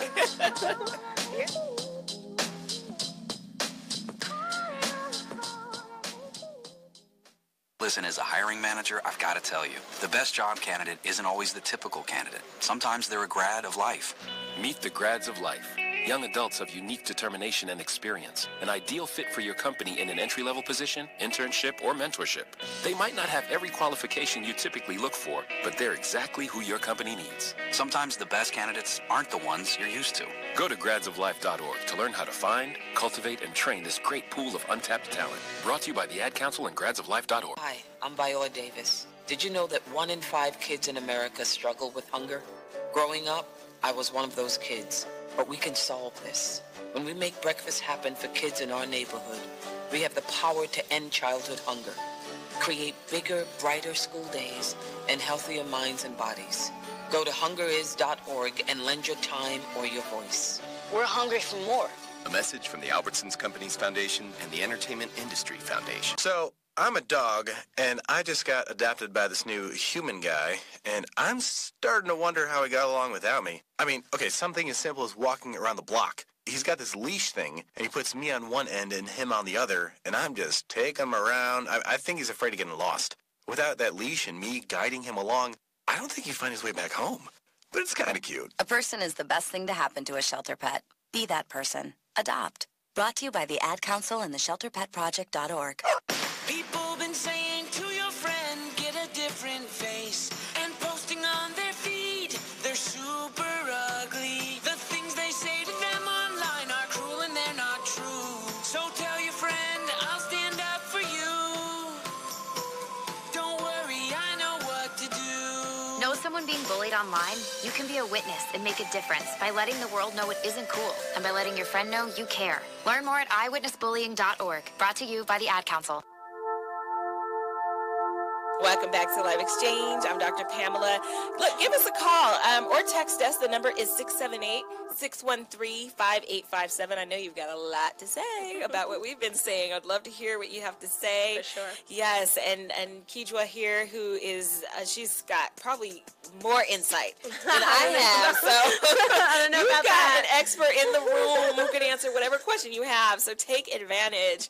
And if you have questions on Facebook Live as well, reach out to us and go ahead and ask your questions there. So I have to revisit this when it comes to DACA. I know I keep bringing it up, but just a few questions that I had about DACA. I posted it on Facebook, and I actually tried to bring it up to a guest on a previous show, and they're just kind of like, whatever, you really weren't. So now I'm like, no, okay, now I need to bring this up to you because you actually care about the issues. Sure. Yeah, I do. You see, I'm very passionate, so you all are going to feel like I'm just keep beating a dead horse, but support DACA. You know, defend dreamers. Yeah, absolutely. So when we looked at when this repeal, and I fully believe that it's not going to, that it's going to go back to what it was, if not better. So I really do think that the people who are pushing against it will prevail. The repeal will prevail. Question: have we consulted with the many countries around the world that would be involved in coordinating sending masses of people back? Have we? Oh my imagine? Goodness. Yes, so. The whole issue of deportation, I mean, we could probably do a whole nother show just on that piece, but I think what's really fascinating about Dreamers is that, based upon the statistics you shared earlier, these, again, are individuals who have already been educated through our school system most often. Right. It's very rare that these individuals have not been a part of the American public school system. Right. So these are individuals who already reside here, who have grown up here, who have been American citizens. I've heard people say sometimes, well, these people don't pay taxes, they're off the grid. Well, if you go to the grocery store, I don't know if you noticed, but you pay a tax. Is that correct? Okay. Right. If you go anywhere, you Right. typically pay a tax. Yes. I forget what it is in Georgia, but like 8%, and I'm always mad about it. Right. So, but Significant. it's just part of what you have to do to live and breathe in a society like ours. So it's really nonsensical that we believe that once these individuals finish high school, they should just be out living and not have access to resources that could help them be more available, engaged, participatory citizens in this country. So for that reason, if we were just for pragmatists, like DACA makes sense for that reason. Right. I could cite you all kinds of higher education statistics and research that tell us that, that a person who has, higher levels of education often has a better quality of life, but also contributes in very different ways to society. Absolutely.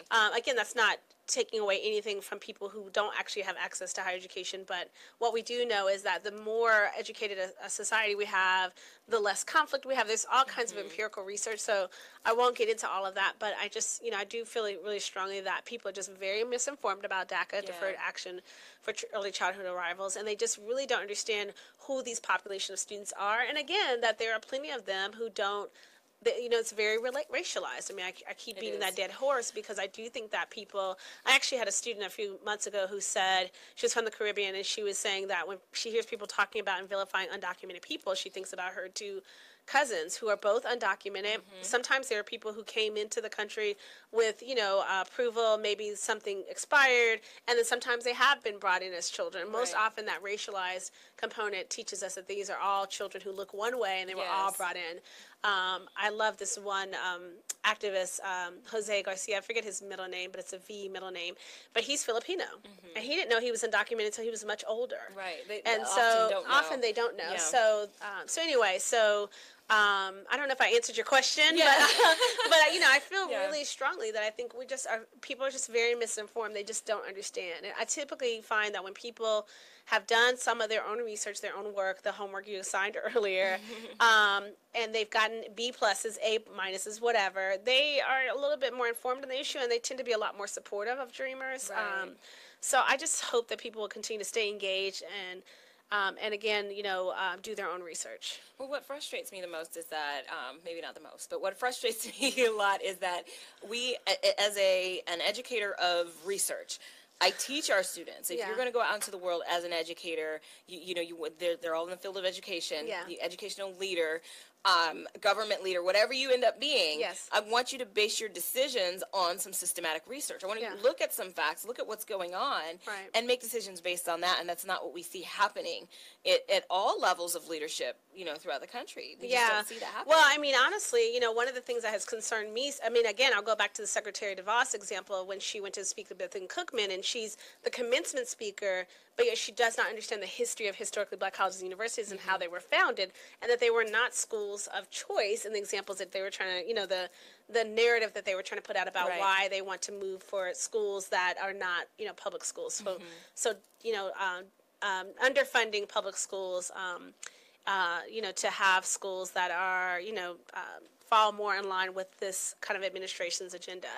The issue there is that when you're not informed and you make really bad comments, like she did, then it's really challenging because you don't look like you are not only informed but intelligent, for lack of a better word. And so it's one thing to be individually informed, which we could at least, if we can at least have that, that would be a great thing. Yeah. And maybe I'm aiming too high, but I would love for us to be systematically informed too. What's going on with systems that are making decisions about our children? Are we looking at, what works? I mean, I base my academic career on access to higher education and what helps people succeed when they get to, and are they consulting? Are we being consulted as experts in higher education when we're looking at making changes, No, we're not. And, the other piece that I wanted to bring up, it's so interesting because there are a lot of higher ed issues that we could touch right now, but like Title IX, for example, what's happening with, colleges and universities around essentially like a history of sexual assault being ignored on college campus, and these efforts a few years ago under Vice President Joe Biden to really transform institutions. Now, there are all kinds of issues around Title IX. I've been a Title IX coordinator, so I understand how complicated those cases are. But what I think is really powerful about some of these things that we're talking about is that it's important to have dissenting voices in your ear. Absolutely. It's important to, to listen to people who have very different perspectives, life experiences on issues. Often when people are making policy changes or making policy recommendations, they're not doing that. They're listening to either one voice or a few voices that all have the same opinion about an issue. And this is what I love so much about higher education is I absolutely love being resisted. I always tell the students, please resist me, please challenge me, please correct me. I'm not going to get it all right. I'm going to make mistakes. I'm going to say things that are really inappropriate, not intentionally always. And I hope you look at my intent versus my impact. But I also am not going to be, I'm not going to ignore the pain that I might cause someone else by saying, hey, I didn't mean it that way. So I think it's really important as we talk more about DACA, Title IX, how trans students are supported and affirmed on campuses, how black students experience microaggression, how Latinx students experience microaggressions, Asian students. As we talk about these issues, it's really important to let people have divergent opinions and let those divergent voices live in contrast with one another, because it allows us to be more thoughtful and critically think in ways that we need to. So when you talk about the critical social scientist, I'm like, wow, that's me. I totally, I need to testify because that's how I learned. That's how I came to know, who I was. And we need to not be afraid of these kinds of, we are addicted, and I heard this, and I wish I can quote who said this, but we are addicted to agreement. And that would be Don Lawrence, who was on the show a year ago. Oh, wow. We are addicted to Okay, Don agreement. Lawrence, I got a new one. a new Twitter, a new tweet, a new statement I'm going to put on my social media. Yes, we are addicted to agreement. And I have to emphasize, it's not the Don Lawrence, it's a Don Lawrence that, Don. Hey, she's Don Lawrence. That's what matters. Higher education. What's he? But okay, I'm really wrong. But make sure he gets the Don credit. Lawrence. Yes, but he's a higher ed administrator as well, and so it's just very, very. We are afraid and addicted to agreement, and it's hugely problematic. So, okay, balance challenge this week's Keeping your balance with Dr. Pamela. Dr. Pamela. Dr. Pamela. Okay, so this week the challenge is to educate yourself, just right in line with what we're saying. If you're not ready to be a critical social scientist, take baby steps, educate yourself. and be willing to critique what you see. Be willing to, don't just fall into the, well, that's just the way things are, or that's just the, be willing to critique what you see, but be willing to do so based on having done some research, delving into it, learning about it, asking for dissenting opinions, just being willing to really immerse yourself. Find an issue. Just find one issue this week that you're going to fully immerse yourself into and become educated about. You may be surprised about what you learn about that particular issue. So that is my challenge for you this week. We'll be right back.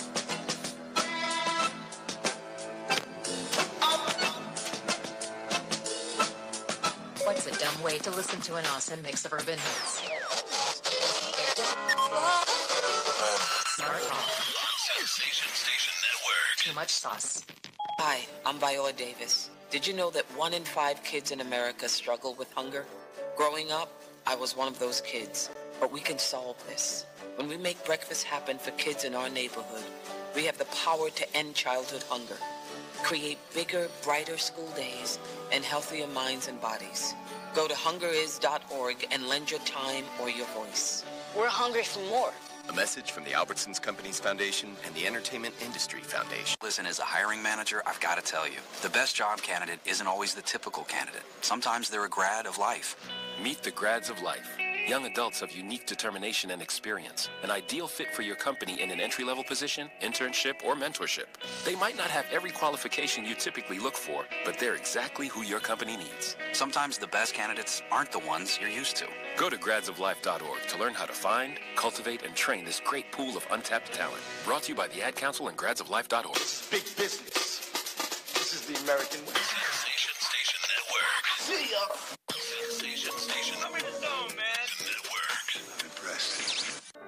All right, welcome back to the Live Exchange. I'm Dr. Pamela, and we're talking about social justice, intellect, and the role of higher education. And I'm joined by Dr. Kijua Sanders-McMurtry, and we've had such a great conversation. We have. I've enjoyed it. It's like, yeah, and I have to get this question in because this is one that that's kind of been kind of at the surface of everything we've talked about. Higher education tends to get accused of being overly left in its political stances. And I'm curious to know if you would agree, and if that's the case, why so? Why is higher education so left, and is it, is this a bias that higher education professionals like myself and yourself need to be aware of, and how do we?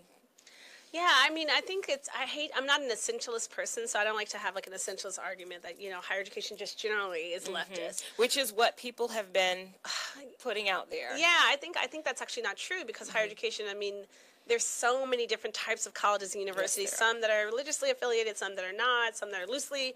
We're affiliated with the Presbyterian Church, the college where I work, Agnes College, and we have great roots in history in the Presbyterian Church.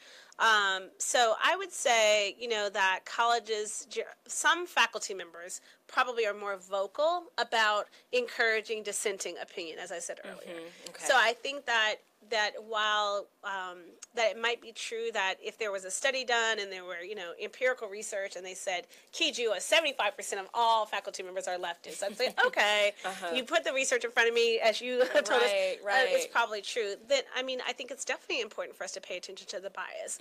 And what I think is more important about paying attention to the bias is how that manifests in the power dynamic of young people being in a college environment who do have dissenting opinions, who are not able to speak because they feel like they're going to be silenced. Right, like the guy in your class who had a Confederate. Now, you said that you kind of, you heard some points that your friend made that were kind of, well, I can hear what she had to say about that as well. Yeah, I think what she was saying then, this is many years ago, but I think what she was saying is that she didn't feel like I contradicted. She wasn't there, but she didn't feel like, in hindsight, as we reflected, that I contradicted him enough publicly. That I didn't say, like, no, your Confederate symbol is, all these things demonic, so let him horrible. Speak, but but she didn't even think he should speak. So that's where that was the rub for us. Okay. But I think that, in fact, that conversation that really, for those of you that weren't there when my friend and I were having this 4-hour debate or didn't hear us talk about this earlier, I think what I did take from that is, again, if I'm challenged, then I have to think more critically about how I'm going to show up the next time.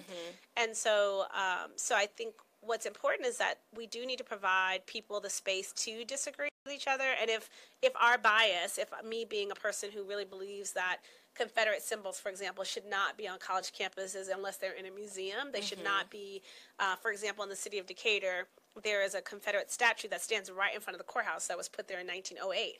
Well, that was done as an act of voter suppression to try to create a hostile environment for people who would go to that courthouse, to let them know that, in fact, you know, this place is still, even though the Confederates lost the war, this is still a place where white supremacy reigns. I mean, that is the purpose of those statues and those symbols in some of these places. There's an intentionality behind why they were put in front of courthouses, right?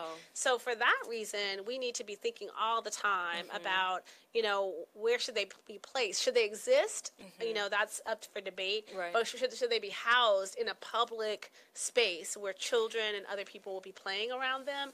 That is probably the issue that we need to be thinking about. And I think if a student wanted to disagree with me, I need to be able to open the space for that person to do so, especially given the power dynamic that's in that situation where I am, you know, degreed and have a certain level of positionality and pay attention to allowing that person to have a dissenting opinion. And keep it educational. That's what keeps it educational. Yes, that's what keeps it educational. I 100% agree with you. Right. And so one of the statements that Donald Trump mentioned earlier, just a few weeks ago, he said, well, George Washington and Abraham Lincoln owned slaves too. So we're going to just get rid of all of everything that, you know, they owned as well. And I think that poses a very interesting conversation, an interesting question, and I'm just curious to know what your thoughts are on that you know, I heard him make that statement. I think what is important is how we reify or glorify how these people exist. If we're going to tell the past, then we should tell the truth about the past. And so, for example, you've heard, you know, Thomas Jefferson and Sally Hemings, I'm going to say, Hemings, are going to say, you know, when you're on a radio show, you forget everything, right? So, you know, there's a history there where some people have talked about, you know, was this a love story in the way that's being presented in, you know, movies, or is the fact that she was an enslaved person who probably could not give consent or deny, may have been, you know, actually an assault victim. If that's, was it a you know, survival? which part of this, so that's what happens with this history is, you know, John Hope Franklin used to say, I'm going to totally misrepresent this quote, but essentially when the lion is telling the story, or the hunter is telling the story from a history standpoint, and Howard Zinn talks about this in the People's History of the United States. It's whose standpoint is actually canonized. That's what we need to continue to trouble. And so that's the problem with Confederate statues of Confederate heroes. Right, absolutely. Wow. Oh, that was a perfect ending right there. That was perfect. Wow. So that wraps up the show. So wow, I can't believe it's over. It's been fun. It's been a lot of fun. This has been amazing. A lot of good information. I would love to continue this and do a part 2 at some point. Yeah, of course. So thank you so much. Thanks for joining us today. Yes, thank you for having me. It's been great. And I want to thank you all for joining us on the live exchange today, where we exchange compelling dialogue around love, politics, and intellect. Join us next Thursday from 11 to 1 right here on the Sensation Station, where I will be joined by 2 women who have survived domestic violence and are now advocates for saving the lives of others. This is Miss Paula Foster and Miss Jen Doe, who will be calling in from Denver, actually. And I'm Dr. Pamela. Remember, love yourself to life, dance confidently in the dark, and dream wildly unrealistic dreams. Have an awesome week.